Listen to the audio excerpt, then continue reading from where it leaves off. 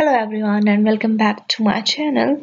Today I'm going to show you how you can integrate inline CKEditor with your text area and insert into database.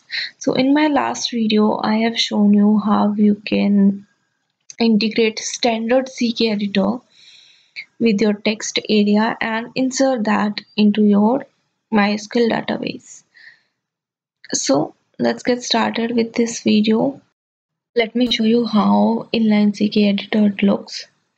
So there you can see it's text area only, and if you will click on that, the inline text editor is opening.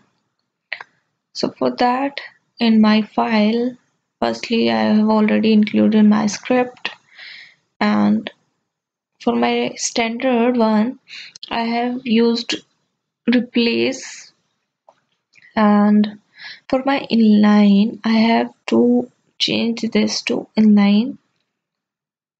And one more thing I need to do to my text area, that when I need to add one attribute, that is content editable, and make that a value true. So refresh the Chrome and there you can see the inline editor. And if I write something, let's say tutorial, and submit that, so now you can see it's not submitting. And if I inspect that, then you can see it's showing the error. So that means something we need to change in our code.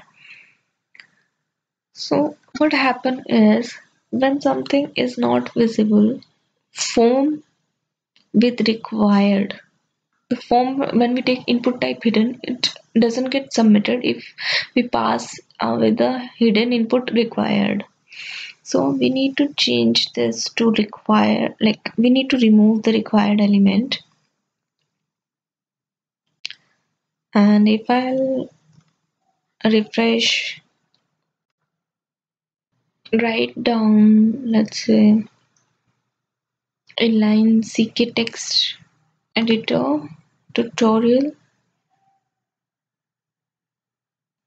and if I'll submit that, there you can see now it's submitted. And if I'll check it in my phpmyadmin, there you can see it's inserted. And there is one more property to inline text editor if you want to apply, that is CKEditor.disable auto inline.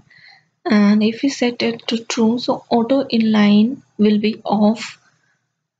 On that, if that is like you want to use, you can. So I hope this video is helpful for you, and thank you so much for watching. Please like, share and subscribe to my channel.